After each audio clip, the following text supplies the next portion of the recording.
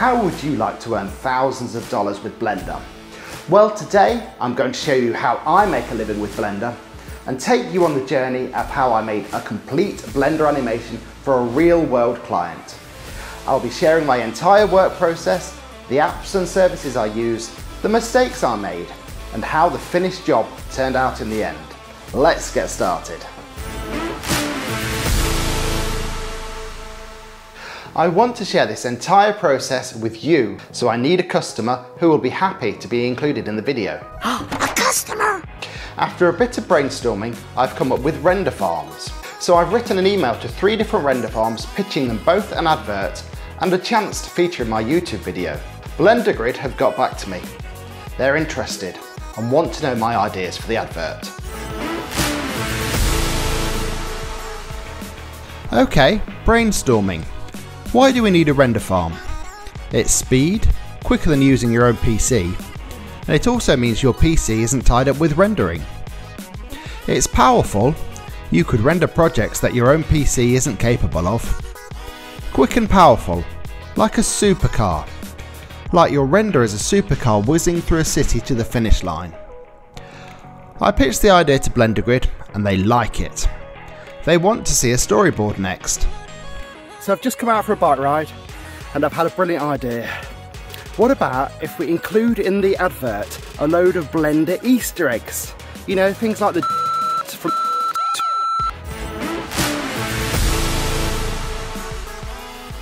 Here's the secret about me. I'm not particularly good at drawing. So when I create a storyboard for a client, I use Shot Deck, which is a library of movie stills. So I think of a keyword for each shot, then search for an appropriate still to represent my idea. That way, I can build up a storyboard without needing to draw anything.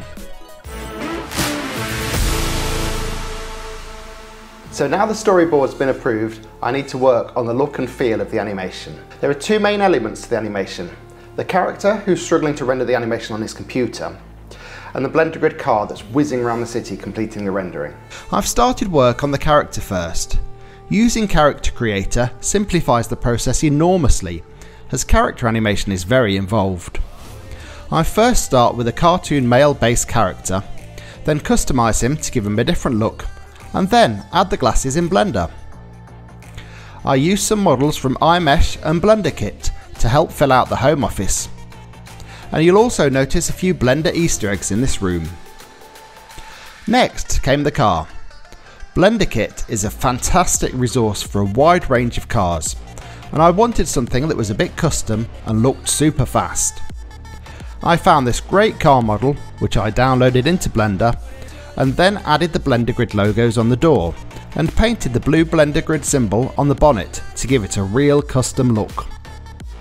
I rendered out these 2 images to get the client's sign off, and after a bit of tweaking on the car, it was time to start on the animation.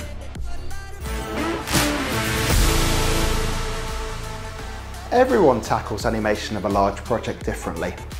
You might want to build all the scenes first and then add lighting and camera work, but I like to work sequentially through the animation and build it in the order it will be viewed in. So the work begins. I've built the first few scenes and chosen some camera angles to represent how the character is feeling.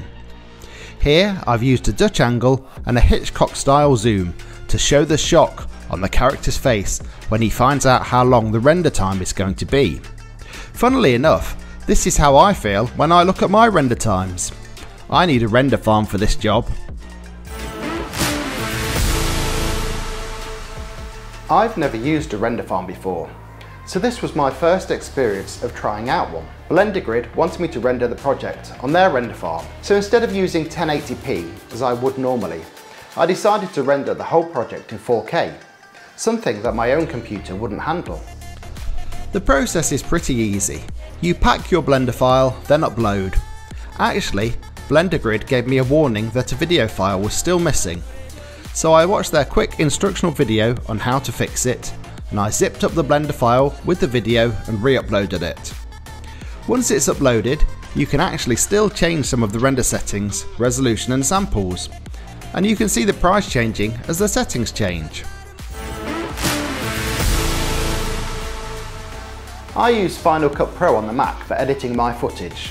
I bring the frames in and convert them to a compound clip, sometimes trimming them to better fit the pacing of the advert, and doing any image grading required. Adding sound really brings the video to life. Artlist.io is my choice for music and sound effects. I often get asked where my car sounds come from, and have a look at this. All these sounds have been recorded from the same car, but in different places. At the exhaust, at the engine, and even inside the car. If you want to join Artlist, I'll pop a link in the description below, where you can get an additional 2 months free subscription. At this point, I've finished about 15 seconds of animation, so it's time to send it back to the client and check that they're happy with the direction that I'm heading in. Good news, Blender Grid are happy, and they've approved me to render it all in glorious 4K. Okay, it's time to make a decision. When I was storyboarding, I was thinking about adding some sort of captions or words as a part of the animation to remind the viewer of the key points, like fast renders, 100% success or your money back. But the more I think about it, the more this seems a bit tasteless, too obvious, and makes it seem a lot more like an advert. Wouldn't it just be more fun just to see a car driving fast around the city? I'm going to take a risk and not put any more messages in this animation. I hope I don't come to regret this decision later. This is the hardest part of the job for me. I've got everything I need, and it's just a case of getting down to work, building each scene and animation. It just takes a lot of time, work and concentration, and the render doesn't always go as planned. Look at this. I've just rendered this and dropped it in the timeline, and I've got it far too wobbly. Look at the camera shake on that. Poor driver will be all shaken up. Give us a few moments. After weeks of hard work, I finally finished the animation. I'm really pleased with it, and it's off to the client for their approval. The only thing I'm worried about is the connection between driving a car and a render being rendered on a render farm. I'm just not sure it's obvious enough, and now I'm wondering if I should have included captions within the video. Okay, so it's mostly good news. Client loves it. They've suggested adding an end scene of the guy receiving his renders, and also some sort of progress bar as the car drives. I love this idea, as it provides the connection between the animation and the render farm. I can do this. I used Apple Motion to create the progress bar, and used a variation of one of my earlier scenes to create the happy chap getting his final animation. And we've finished. Let's take a look at the final advert now.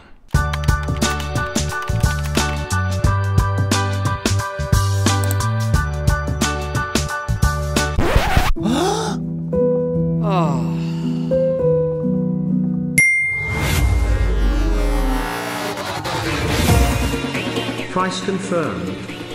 Render checked. All systems go.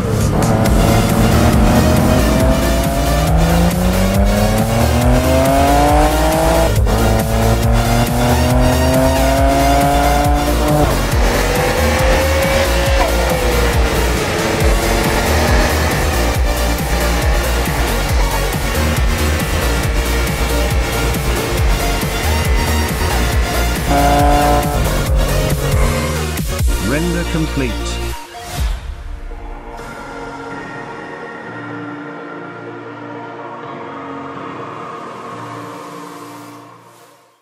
I hope you enjoyed that behind the scenes look at how I work. Although Blender Grid haven't sponsored this video, they've been a huge support throughout this project, and I encourage you to check out their offer of a free $20 credit to try out their render farm service. Let me know in the comments what you think, and if you'd like to see more videos of this style. Now, go and check out Blender Grid using the link in the description below and take your first steps on a render farm. See you on the next one.